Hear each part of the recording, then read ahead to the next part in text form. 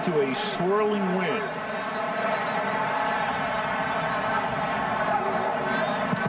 And it is blocked, and it's picked up by Shawn Springs, who's been all over the joint tonight. And Shawn Springs doing a Dion imitation. Touchdown.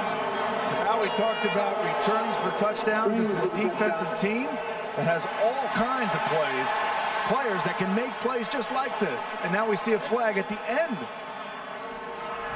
Down at the goal line, maybe for an excessive celebration. No, you're gonna have a call against number 11, Matt Hasselbeck, for his pushing of Shawn Springs at the back of the end zone. It's going to be a personal foul.